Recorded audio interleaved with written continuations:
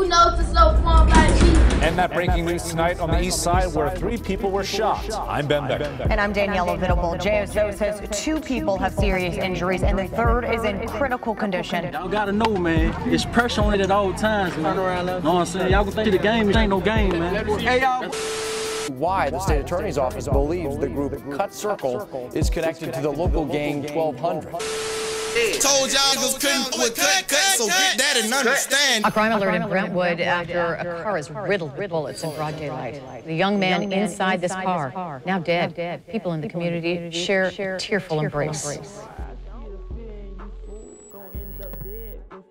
Sac-Passe gang, Florida continues to be a hub for hip-hop talent, with the like of Kodak Black igniting the music scene, inspiring youngins from the streets, and they often pick up the mic depicting the daily reality in their life, fueled with violent lyrics of things they have done or will do. Historically speaking, Jacksonville has been one of the more violent cities in Florida, but things have become progressively worse in recent years. In 2019, there were 131 murders in the city. In 2020, that number up into 176. Don't forget about the years prior to that. These tensions have spilled over into the music, and Jacksonville drill scene is full of rappers referencing loved ones who have lost their life to gun violence. Before the world knew about Young and Ace and Fulio, the poster boys for Jacksonville drill music, or the questionable street reputation of Nado Wicks, there was a war outside between some of the most reputable cliques, Head First and Cutt Circle. In 2007, at just 7 years old, Jacksonville, Florida rapper Lil Poppa got his start in rap. 14 years later, he has established himself as one of the best artists coming out of Jacksonville. With early tracks like Nightmare on M Street and Purple Hearts, he kicked his way into the industry, and since then, he has produced a strong catalog for his fans, depicting his life struggles,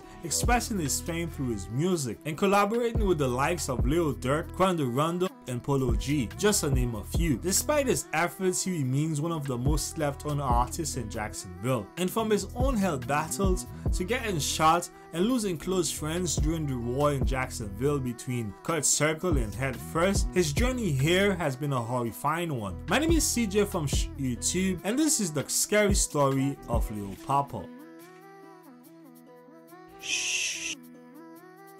Janaris Wheeler, better known as Lil Poppa, was born in Jacksonville, Florida, on the east side to be exact. For generations, the east side has been known as one of the most reputable and active areas of Jacksonville, centered around Florida Avenue, Phoenix Avenue, stretching towards 21st Street. Homes to hoods like 1200 and cliques like Cutt Circle and Spaz for Corbin, and rappers like Spend the Bands, Wap Up with the Chopper, and DABaby. As a youngin', Lil Poppa bounced between his mother's home on Jacksonville east side and his grandma in Aunt's Place to the west. At just 7 years old, he started writing music for his church under the tutelage of his older brother, Chi-Chi. By the time he was 10, he was rapping in church on a regular basis. But the older he got, he started to pivot away from religious music and became influenced by the older guys he was around and his brother. They pivoted away from church, becoming more active in the streets, and their music reflects that, forming what was known as Cutt Circle, which consists of rappers like Chi-Chi, Chris CP3, Cutt Circle Popeye, 1200 Yak. And on the other side, they have their rivals, Head First, represented by rappers like Lil Jack, Lil Rap,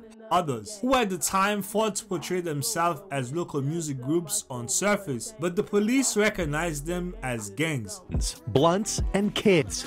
They're all featured in Cutt Circle's music videos, along with scenes of and lyrics about violence. Listen closely to the single My Team, where the group clearly acknowledges the 1200 gang. Assistant State Attorney Rich Manti tells me Cutt Circle, the rap group, isn't a recognized gang, but its members and the group are tied to the 1200 gang. Have Cutt Circle members been prosecuted for crimes? Oh yes. They refuted the gang title bestowed on them by Jacksonville Sheriff's Office. Killed. Since then, the group sent me an email saying they are not a gang. The group's manager says they are in the process of creating, quote, a program together to provide kids help with homework and life decisions to keep them out of prison. The message ends with, quote, so is Cutt Circle a gang? No, strictly a group of guys with a rap dream. Office. On October 6, 2014, while Health First members were having a party on their block on Lindo Drive, Cutt Circle members Prosper and Tay drove past the house party in the early evening and opened fire. People at the house on 45th Street on Lindo Drive shot back and Tay was hit. In efforts to save Tay, Prosper, CP3 blood cousin, was caught in the crossfire where he was met with his demise.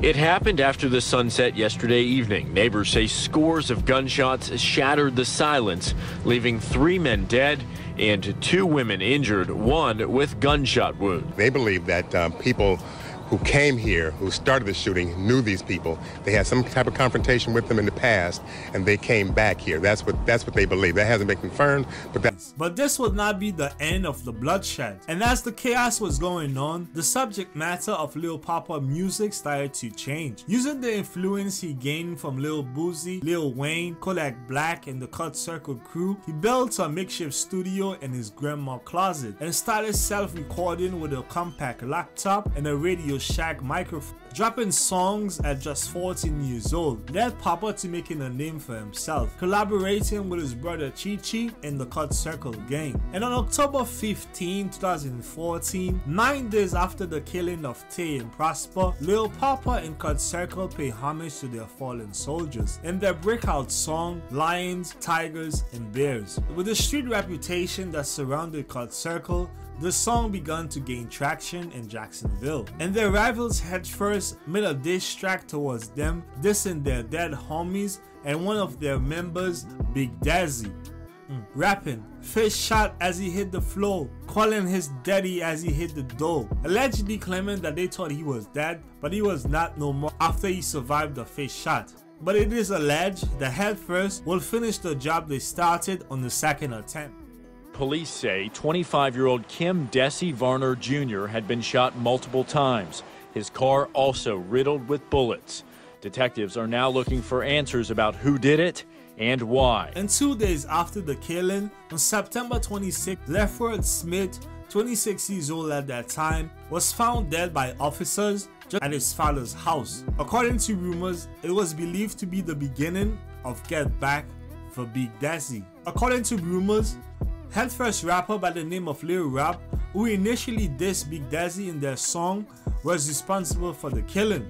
And on September 19, 2017, 5 days before the death anniversary of Big Dazzy, rapper Lil Rap was shot and killed. Shortly before 4 p.m., police were dispatched to a shots fired call on North Pearl Street at 24th Street. When officers arrived, they located a man shot to death inside a car. According to detectives, it appeared multiple shots were fired into the car while it was parked with the victim inside. Police have not identified the victim, but say he appears to be in his early to mid-20s. Witnesses told police 3 suspects approached the car on foot, but were picked up by a sedan that drove them away from the scene. Now, at this point, investigators have not been able to determine whether or not this shooting is gang-related. One other. In August 2018, Lil Poppa found himself in the crossfire and he was targeted by the ops. During a drive-by shooting, he was left injured alongside his brother Chi-Chi. Now, police were originally calling this an undetermined death, but in about the last hour, they updated us, telling us 3 people had been shot. Now, I want to give you a look at the area where police are investigating. You can see many evidence markers on the ground. I counted up to 20.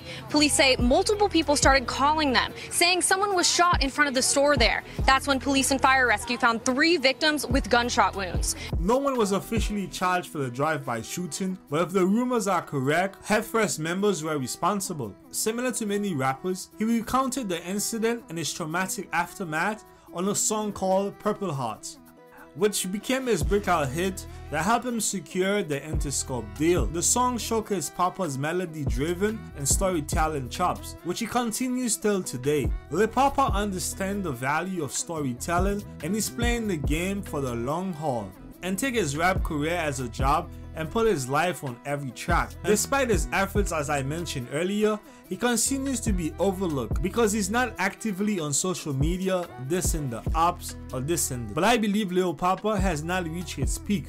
3 years from now, when he starts to get his credits and people recognize him for being one of the most authentic rap artists from Jacksonville, people will begin to wonder about him and his story. I hope by watching this video you learn. My name is CJ from Shuuush-Utube, and that was the scary story of Lil Poppa.